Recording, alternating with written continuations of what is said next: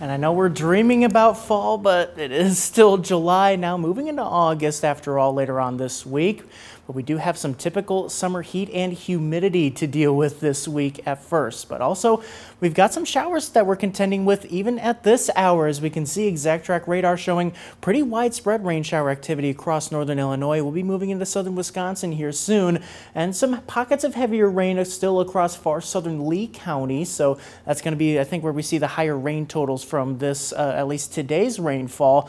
But as we head over the rest of the morning, putting future track into motion, we'll get the widespread activity out by about 8 o'clock or towards 9. But then after it's going to turn a little more scattered. So we still have some showers and storms to contend with. So grab that umbrella as you head out the door, but expect the activity to turn much more hit or miss as we head towards the late morning and even into the early afternoon hours too. You still see some spotty activity rolling through, but then I think especially by the evening hours, it looks like we'll be nice and dry. Earlier, we were worried about a potential severe weather threat, but it looks like with this morning's rain kind of lingering for a little bit longer that we won't be able to recharge that atmospheric battery. So some good news there that maybe we're looking at a calmer end to the day. But otherwise, just make sure to grab those umbrellas as you head out the door. Temperatures later on this afternoon climbing into the upper 70s or low 80s as we have a little bit more sunshine that we get to see later on today. But with skies continuing to clear out tonight, winds also calming down too, especially those areas that see a lot of the rain today. Could be seeing some fog late tonight into early tomorrow morning. So about this time tomorrow, watch out potentially for some low visibilities as that fog could be developing as we head into our Tuesday morning. Otherwise, once the fog burns off, though, we've got a mostly dry day. Pretty hot and humid, though. Air temperatures into the upper 80s.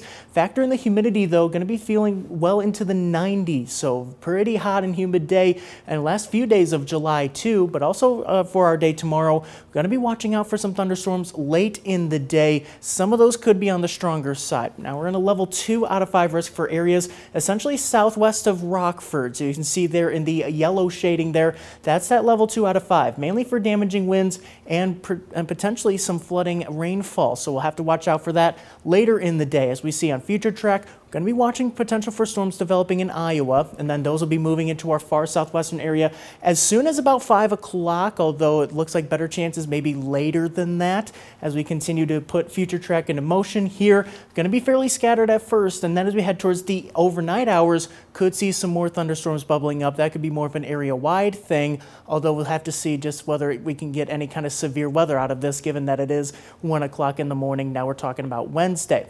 Further into Wednesday and into Thursday, too, also looking at multiple rounds of potential strong to severe thunderstorms as we find ourselves kind of on the edge of the ring of fire like we were talking about earlier. That's going to be a potential active stretch, but also when we're talking about that pattern, we're talking about heat and humidity too. Heat indices into the mid and upper 90s through Thursday, so be prepared for a sweltering week of weather up ahead, and active too, especially Wednesday into Thursday. Some storms could linger into Friday, but as we look in your most accurate 10-day forecast, we see conditions calming down and cooling down, at least back to seasonable levels, as we head into the first weekend and further into the month of August.